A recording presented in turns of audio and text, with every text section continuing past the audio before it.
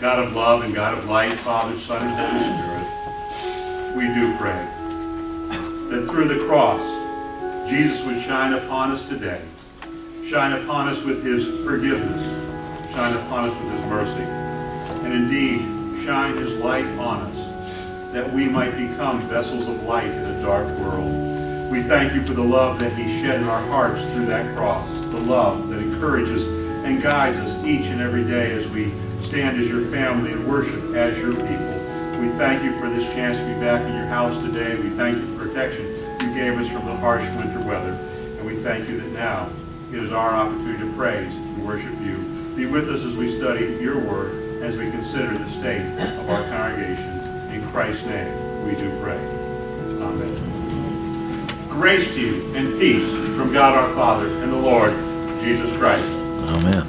Generally, it's on the second Sunday of the new year that we talk about the state of the congregation. Well, we didn't meet last week, so it got bumped to this week. So today we're going to talk about the state of Prince of Peace. On the insert, on the back of the insert, you'll see my usual amount of statistics, my numbers that I like to play with every year. You'll see that I've left them blank for you to fill in some things there. Let's start with first-time visitors. That's where we usually start.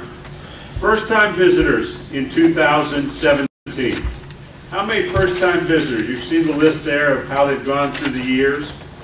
Bottomed out in 2016 at 32. I hope we had more than that in 2017. How many first-time visitors? Anybody want to take a guess? How many first-time visitors we had in 2017? 20. That's a good guess. Nope. Let's go up a little higher than that. We didn't bottom out below 32. 51. 51 first-time visitors. So we're back up on first-time visitors last year. Can anybody think of any of the first-time visitors who visited us and stuck around a little? Katie, Judy, yeah, we're picking on them this morning, and Jan's waving her hands back there too. Jan, there's 3 of them. No, Paul was here before that. Paul was here before 2017. We're glad he's here today. I don't want to minimize that. We're glad he's here. But Katie and Judy, and I'm looking forward to bringing them into membership as soon as we get an opportunity to have a confirmation class for them. And probably Jan too at the same time, so that's all going good. We've got our first visitor for 2018. I'm going to embarrass him, but some of you know his name already because he's been in this building before, and that's Mike. Mike there, who's sitting behind Dexter keeping his head down. Mike worked on our air conditioners, replaced them over time. Rochelle's written him checks before. Mike, it's good to see you this morning. Hope I'm not embarrassing you too much. Okay, but good to have you with us this morning. So we got one visitor for 2018 so far. Other times means during our Lenten services, during our Advent or Christmas Eve. How many first-time visitors do you think we had in those services last year? 2. That was kind of down, but that number fluctuates when they come. 2. Anybody know who those 2 visitors were? The kids that Karen and Larry babysit every day. They came to one of the Lenten services. Oh yeah, I remember those 2 kids. Yeah, those 2 little boys. Yeah, that was the only first-time visitor we had there. All right, new members. How many new members did we take in 2017? 5. We actually took in 5. Anybody remember who they were? Dexter. We took in Dexter. We took in Penny. We took in Tiffany. And we took in Zach.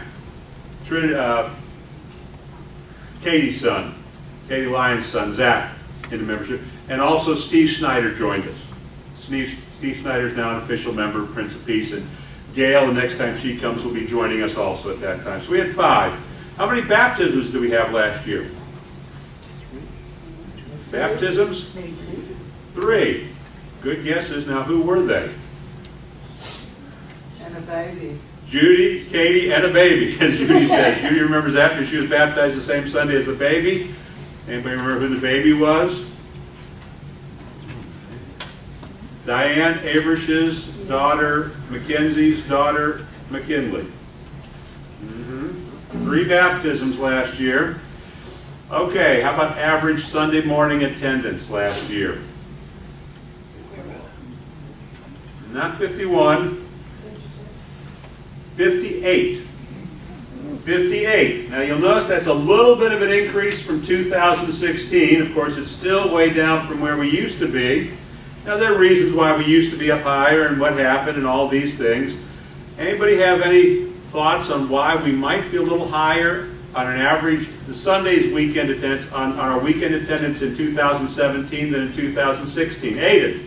We started Saturday night. Yeah.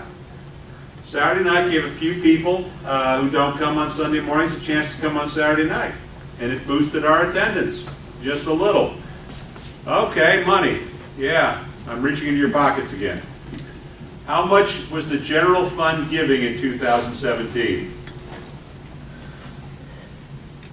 Nobody wants to venture a guess on that one.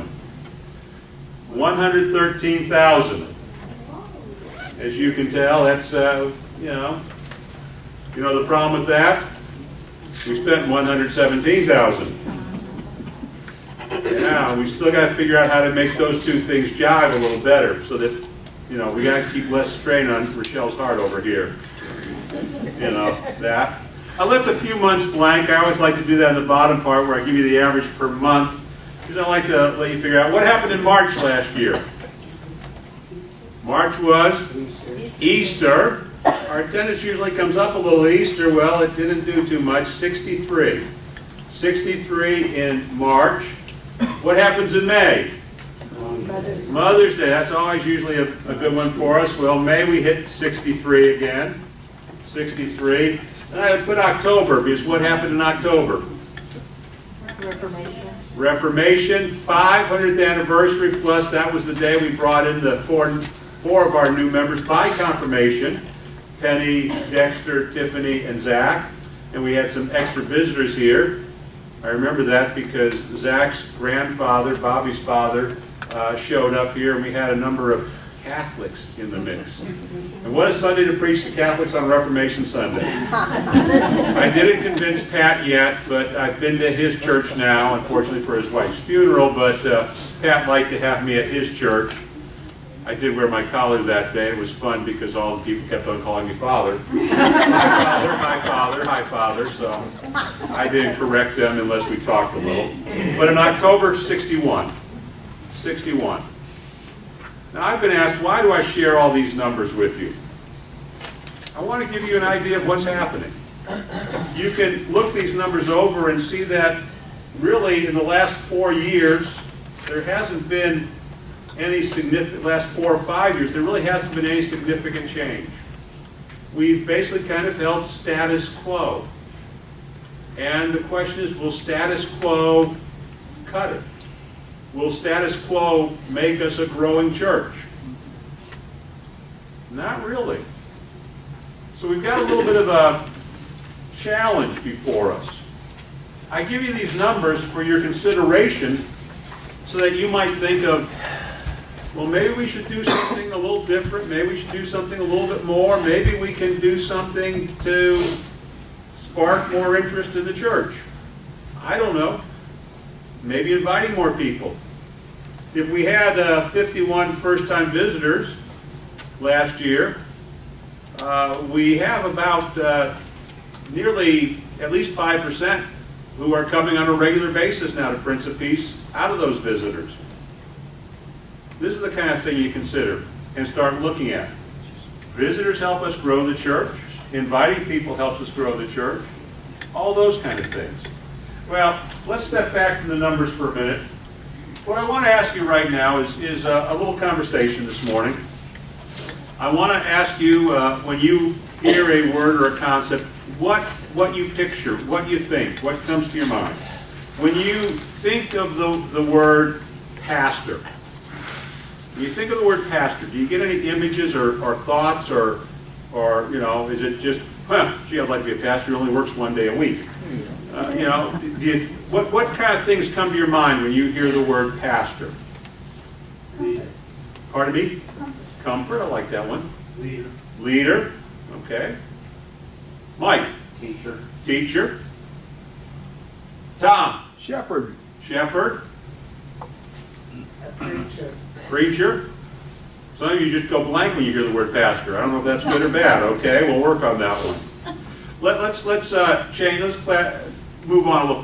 What do you think are the duties of a pastor? When you think of a pastor, what are his duties? What duties do you think of when you think of a pastor? Jalen. Teach the Word of God. Any others? Visiting. Pardon me? Visiting. Visiting. Weddings and funerals. Weddings and funerals. Go and see the sick in the hospital. Go to see the sick in the hospital. Aiden. Lead the service. Lead the service. Anything else? When I did just some things I jotted down. When I think of duties for the pastor, duties encourage, nourish your faith. Nourish your faith. The teaching, the preaching are all to stimulate your spiritual growth. Where in our society are you most likely to grow spiritually? Church. Church. Definitely not schools, not your nightclubs. But in church, we're supposed to talk about the Spirit and growing spiritually, so nourishing your faith. What the other pastor does too? Challenges your conduct. Challenges your conduct. Tells you that you're sinning and you're not supposed to. And that means quit it. Stop sinning. Go and sin no more. Nourish your faith. Challenge your conduct. Stimulate your action. Your action. Your witness. What does it mean that you're supposed to witness for Christ?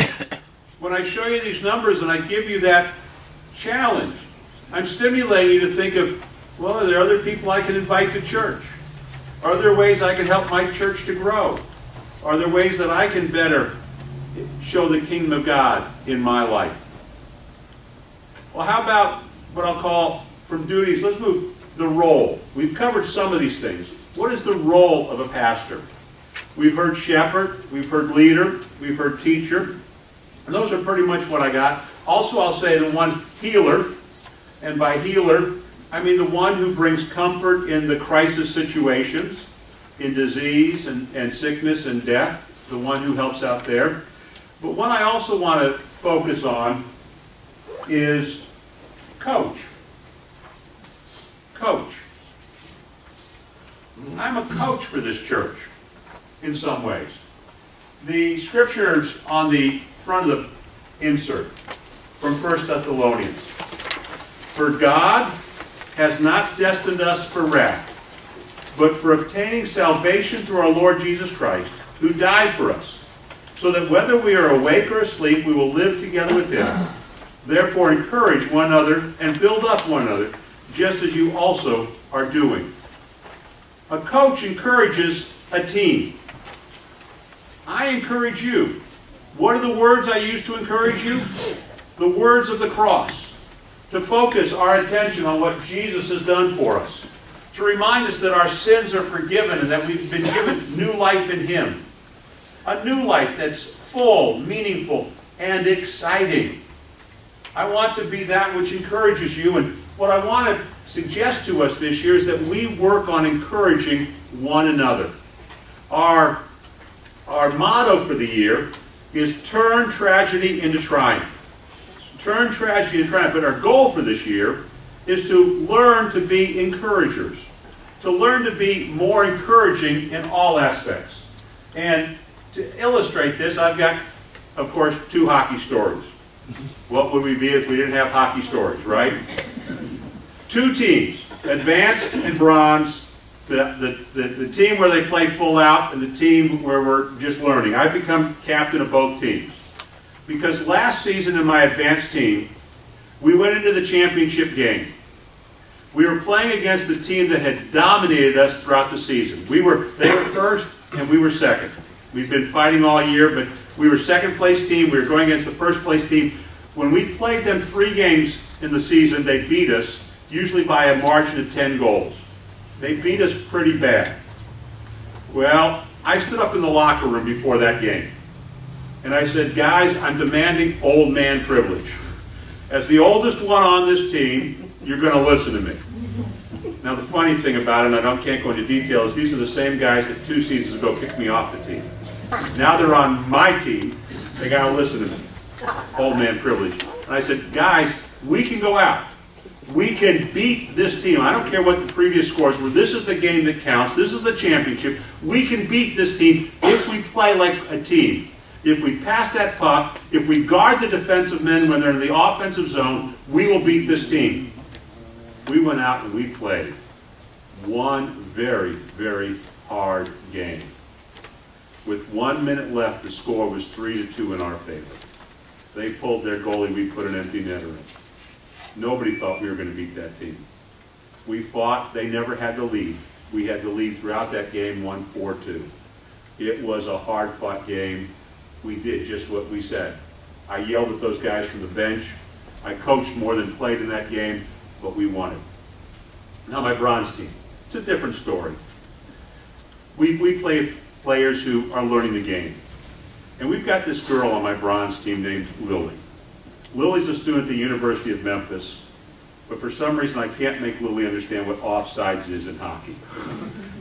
Lily loves the game. She's a small woman, she's a small girl. Her mother usually comes with her to the game. I mean, I like Lily. Her mother's, don't cross her mother. Don't do that. No, I'm not going to cross her mother. I think I'd be in trouble. We had one game during the season where we were tied up at the end of regulation time.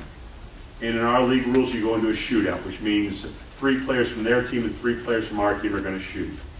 We were home team, we chose to shoot less. So they had 1 player go and shoot, didn't score. We had 1 player go and shoot, didn't score. They had their next player get up and shoot, didn't score. And I turned to my team, I said, I don't care what you think. I said, Lily's next. I didn't really think Lily had a chance of scoring, and she didn't score. But boy, did that make a hit with her, that she got to go out and give it a try. And boy, was her mother appreciative. I'm on her mother's good side. I encouraged her to give it a try. And all the guys on the team, most of them afterwards, did say, yep, you did the right thing to give her a try. It's not whether you can necessarily win the game. It's not necessarily whether you're going to put the puck in the net. But I want to encourage you all to try. To get out there and take that shot. To get out there and do what you can do. Why? Because Christ has done for you what you couldn't do. He has won your salvation through the cross. He's forgiven your sins. He's filled you with His Holy Spirit and made you new and given you a life where you get to praise and glorify Him. And now the challenge is, the coach is saying, team, let's go out and win one for God. Let's go out and show others what it means to be His people and live in His kingdom. Anybody familiar with John C. Maxwell? Anybody heard of him? Jan has back there. John C. Maxwell was a pastor of a fairly large church in California, but he's written a lot on leadership. And I came across this, I don't know how long ago, a daily reader, little devotions from Maxwell, basically on leadership. And this one was from Friday, from the 19th, and it really, I think, makes a lot of sense today. It's called the 30-second rule. The 30-second rule. And here's what Maxwell writes. When most people meet others, they search for ways to make themselves look good. The key to the 30-second rule is reversing this practice. When you make contact with people, instead of focusing on yourself, search for ways to make them look good. Every day before I meet with people, I pause to think about something encouraging I can tell them. What I say can be one of many things. I might thank them for something they've done for me or for a friend. I might tell others about their accomplishments. I might praise them for a personal quality they exhibit, or I might simply compliment their appearance. The practice isn't complicated, but it does take some time, effort, and discipline. The reward for practicing it is huge because it really makes a positive impact on people. I put a quote at the bottom of the front of your insert. I'm going to try to put a quote each week. And that quote is from the 30-second rule, which says, take 30 seconds with each person you meet today to add value to them. Take 30 seconds with each person you meet today to add value to them. Instead of trying to make yourself look good, try to make someone else look good. And that's what I want to encourage you to do this year, is to try to encourage other people. Try to make other people feel good about themselves because of what Christ has done for them. Because as Christ has saved you, He's offering His saving love to them also. So let's learn to be encouragers, to encourage one another in this building, to encourage one another outside this building, to encourage people because of God and how He encourages us. The prayer for the week, printed on the insert, of course, follows this theme. And I invite you to join with me as we say these words together. God who upholds and God who uplifts, Father, Son, and Holy Spirit, may it truly be my pleasure to turn to you this day in prayer and worship. I thank you for the salvation that upholds my life and makes me a child of your kingdom. I thank you for the gift of your presence in the form of the Holy Spirit, who uplifts my spirit with your love and forgiveness. I pray that I will learn to become an encourager. May I always speak to God's word that encourage people to love more and help others to see you more clearly. I pray to Him who upholds your kingdom and uplifts your name, Jesus Christ, my Lord and Savior. Amen. Now the grace of the Lord Jesus Christ, the love of God the Father, and the fellowship of the Holy Spirit be with you all. Amen.